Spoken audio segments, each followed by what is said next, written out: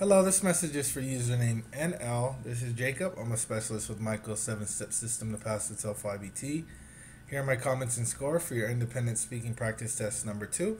I will be commenting on your topic development, delivery, and languages. Now here, topic development, very good.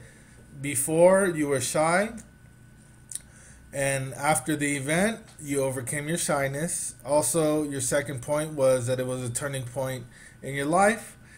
Now, very good job there for your topic development. For your language use, you want to make sure that you're keeping all of your verbs in the past because you're talking about a past event.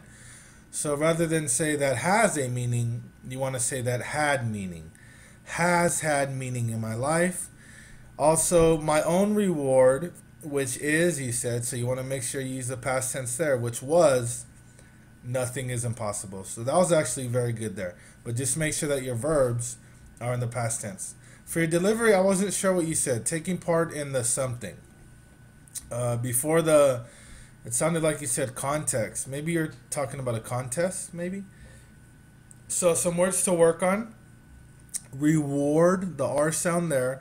Also, when you have groups of words together, you want to make sure that you're hitting specific sounds that are important. For example, at the end of graduate school. Okay? Alright, I went ahead and scored you at a 2.50 out of 4.0. This puts you at a 19 out of 30. Thank you so much.